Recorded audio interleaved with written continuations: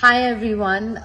Before I resume my Instagram, मुझे ऐसा लगा कि I wanted to share a few things. I felt like I should speak it out. I have never in my life been affected by trolls or memes because definitely had a lot of maturity in ignoring or laughing it out loud until this very recent troll occurred. The reason it has affected me this time is because it has affected my family and my near and dear ones. Don't forget, I'm also just a woman, just like your mother, your sister, your friend, your wife, and this is not done. Spread love, be sensitive about a few things, and don't spread hate.